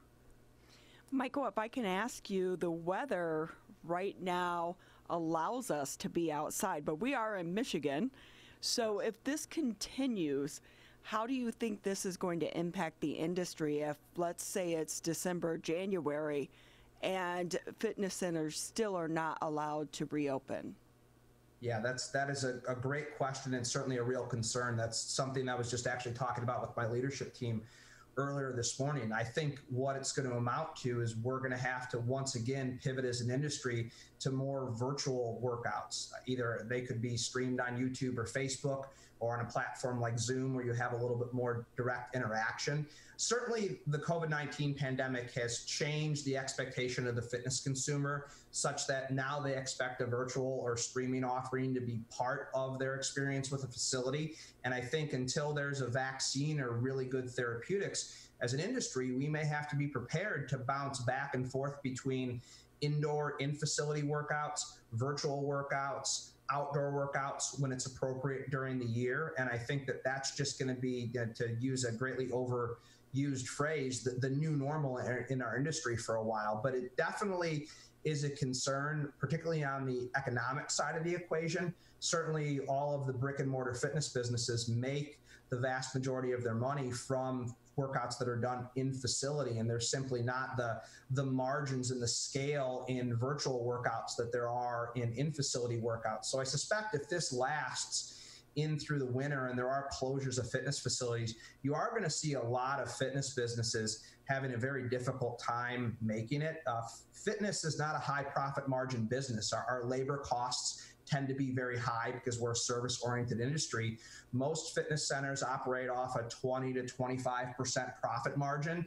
And just looking at industry statistics right now, they suggest that no more than about 45 to 50% of clients are willing to come back to facilities right away. And that in and of itself wipes out that really tight profit margin in the first place. So I think we definitely have some challenges ahead of us as an industry when we aren't going to be able to work out outdoors in groups like we are right now. Michael Stack with us, the CEO of Applied Fitness Solutions. He's also an exercise physiologist with us on the Oakland County Megacast. So, Michael, many people are still working out at home. Maybe they're not doing that through a gym facility, or they're not doing it through a specific workout program, and they're just looking up exercises, putting together some plans on their own, and working out inside their home. Maybe they're trying for the first time. As an exercise physiologist and understanding the many ways that that these at-home workouts that are being done by a novice or not being done with proper form can lead to issues, what do people need to consider when they're engaging in these at-home programs for their own safety and for their own physical gain going forward as they're developing their fitness? Yeah, I think that's a very interesting thing that we've seen through this, is that there's definitely an uptick of certain orthopedic issues and injuries associated with indoor exercise. And there's a number of things to consider. I'll go over a couple things on a very, very basic level. First off, if you're not doing any exercise whatsoever right now and you're looking to get into a program, maybe because you have more time because you're working from home, I think making sure that it's appropriate medically. If you do have any pre-existing conditions, particularly things like cardiovascular disease or any neurological disorders, just checking with your doctor first to make sure it's appropriate for you to begin an exercise routine is definitely a good place to start. From a really pragmatic standpoint, one thing I will say is make sure you set your exercise area up inside your home appropriately. I know I've seen issues that clients have had with turning an ankle on a child's toy that's on the ground, or an animal running through and that causing someone to misstep and tweak their knee during a workout. I know that sounds pretty matter of fact and pretty basic, but the reality is we're used to an isolated area where we do our workouts that's kind of free of all these other impediments, and we don't have that now being at home. In terms of like the practicality of the actual workouts, I think that starting with body weight greatly limits the risk of injury for the vast majority of people. I would avoid trying to start with workouts that involve any sort of heavy resistance if you're just getting into it. I mean, maybe you have exercised in the past and you stopped for a period of time and now you're getting back into it. Making sure you do something that's at an appropriate intensity is very important right off the bat. And generally speaking, starting with your body weight is the best way to ensure that you don't overtax the body and cause some type of a tendonitis issue, which is often most common when people begin an exercise program. I would then say just build slowly. I think progression is the key to success in exercise. And I think if you always, when you start an exercise program, leave a little bit left in the tank at the end of a set or at the end of an exercise where you could have done a little bit more, but you didn't quite do that little bit more, it just allows you room to build into a progressively more intense exercise program. That typically is what gets most people when they start exercise, is they just do too much too quick because they're motivated and they're overzealous, and it results in a tendonitis type of an issue. I think the last thing you can do in terms of ensuring you mitigate the risk of injury or any other type of negative event is try to space out when you do your more resistance-based exercise. So if you are doing even body weight-based strength training, using bands or using dumbbells, trying to space that out every other day instead of every day is normally a good way to ensure your body recovers. And then on those days in between, perfect day to go for a walk or do some type of cardiovascular exercise. And I think last and probably most important is if something actually causes pain, stop doing it, assess why the pain is occurring, and then decide what the next most appropriate thing is to do from there. And if the pain persists, there is a bunch of physical therapy companies that are doing virtual PT right now that can normally do injury assessment over Zoom, just like we're doing right now, and can give you an idea if you have injured something, how you should modify your exercise program to ensure it doesn't exacerbate whatever you hurt. Michael Stack with us on the Oakland County Megacast. Before we let you go, anything else you'd like to touch on today? Yeah, I mean, I think the big thing, and I've kind of said this to everyone with regard to, exercise and COVID-19, is just that, we all need to focus on our health and our fitness. And when that can be done in gyms and fitness centers, it absolutely should be. But I think for the greater good of the public's health, that needs to be a very measured and progressive approach. Between now and then, there are lots of different ways for you to engage in activities to improve your health and your fitness and your well-being. And I encourage you to look at all of those different channels. And then when gyms and fitness centers do reopen, I think it's incumbent upon everyone to do an individual risk assessment as to if it's appropriate for you to go back in there. I'll come flat out and say, as a fitness facility owner, that we can't completely eliminate the risk of contracting COVID-19 from coming in one of our facilities. We can do a lot to mitigate it, but we can't eliminate it. And you just have to make that individual risk assessment for yourself and decide if and when getting back in is appropriate for you and your family and the people that you're around. But that doesn't mean that you can't improve your fitness and your wellness. The one great thing that our industry has done is they have pivoted to this virtual medium. There are so many companies that are local, like mine, that are doing things through Facebook, doing things through YouTube. If there was ever a time to connect with a variety of fitness and wellness professionals virtually, that time is now. So experiment, find things that work. It's clear that COVID-19 and this pandemic is going to be with us for a little bit, and we have to figure out a way to maintain our physical and mental health and well-being during this period of time. And there's no better thing to do that than fitness. We just have to do it through the appropriate vehicle right now. Well, Michael, thank you very much for being with us today. Thank you so much. Michael Stack, an exercise physiologist and CEO of Applied Fitness Solutions, with us on the Oakland County Megacast. We'll take a brief break and return with our last guest today, Pat Watson, coming up on the Oakland County Megacast. Michigan, we still need to stay careful because we don't want to go backwards, back to where we started. So keep standing 6 feet apart. Keep wearing a mask in public. And if you have symptoms, talk to a healthcare provider about getting tested. To move forward, let's all do our part. So stay careful. Michigan.gov/coronavirus.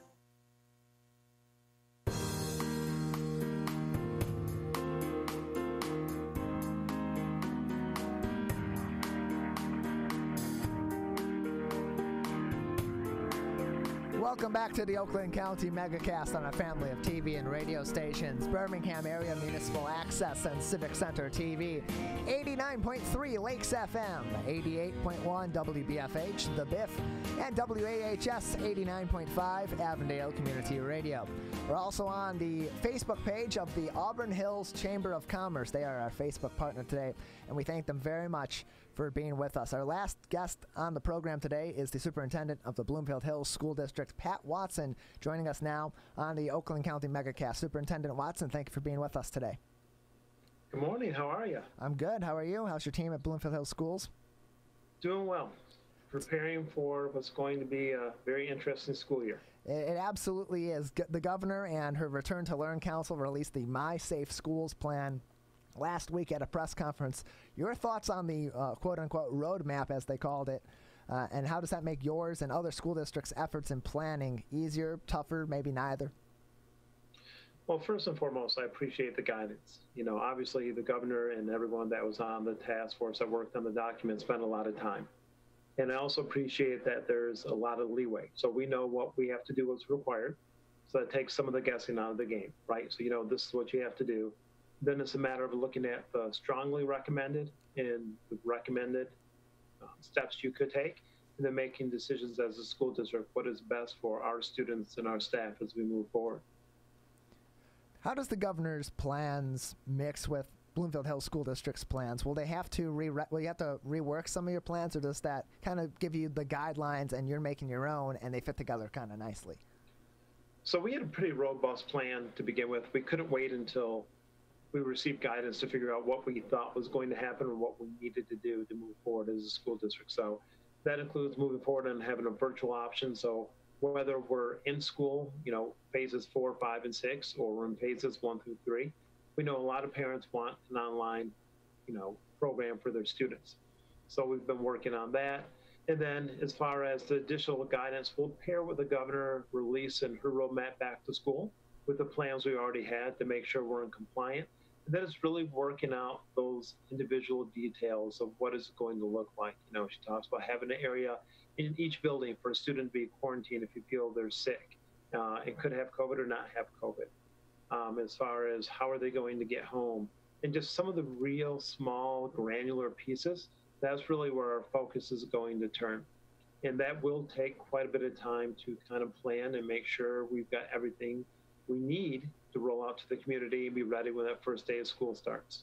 Pat Watson, the superintendent of the Bloomfield Hills School District. We've heard from some other school districts that they've had concerned parents that have gone to them and said, regardless of what phase we're in, at least for part of the fall, I'd rather not have my kid in school at all. And they have provisions in place that if you want to have your kid do an entirely virtual learning in the fall, then that's okay. Is there a plan like that in place or something similar to that in place in Bloomfield Hills?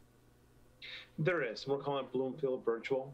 And so we'll have an information session coming out in the not too near future, not too distant future, rather, so that parents have more information about it. But yeah, that's kind of what I said before. We really have to plan for those parents that want to keep their student home. And some is for health reasons.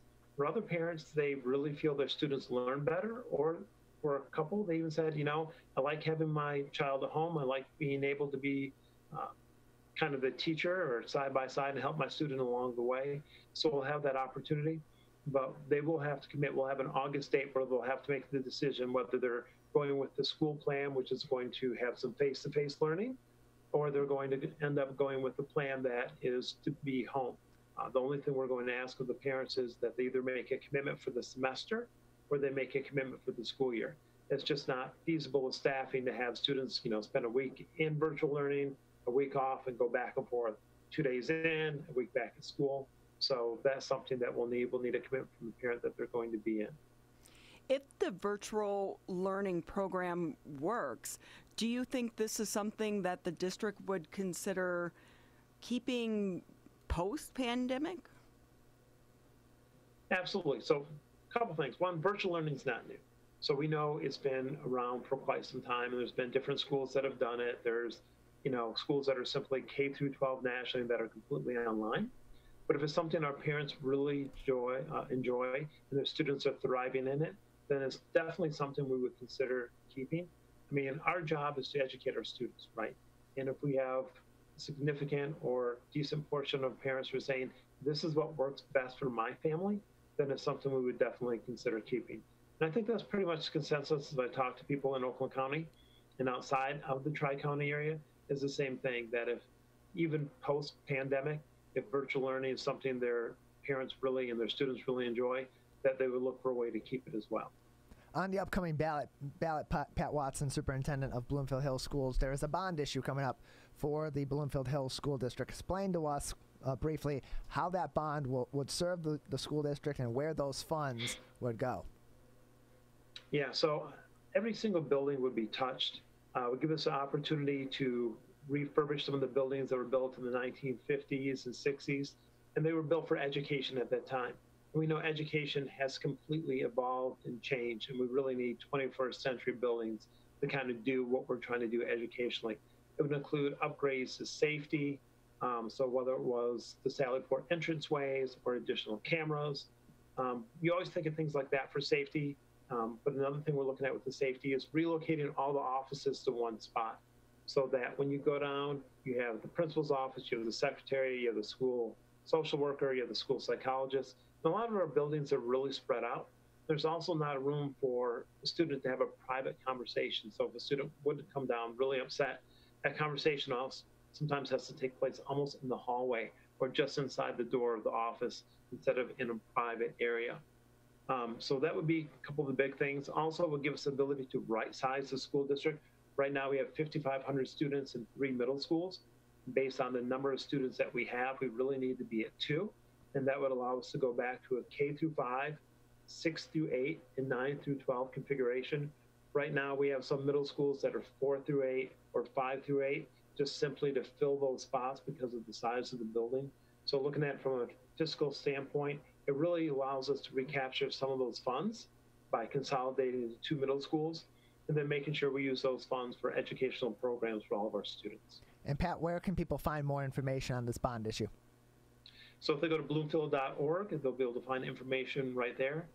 The bond was originally scheduled for a May vote, but we made the decision that it was in the best interest of everyone, including those that would have to go in and work and open all the votes that were cast, that we move it to August.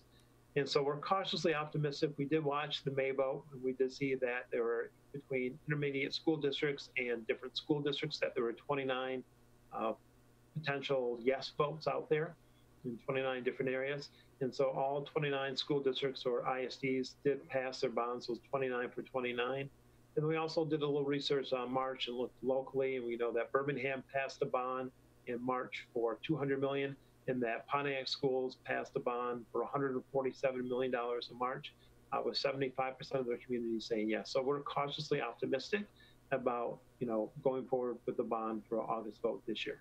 Well, we'll keep up on that information and more about the Bloomfield Hills Schools bond issue with Pat Watson. Thank you for being with us today. That is going to do it for our program today. You have been listening to the Oakland County Megacast and watching it on a family of stations. Ronnie and I will return tomorrow.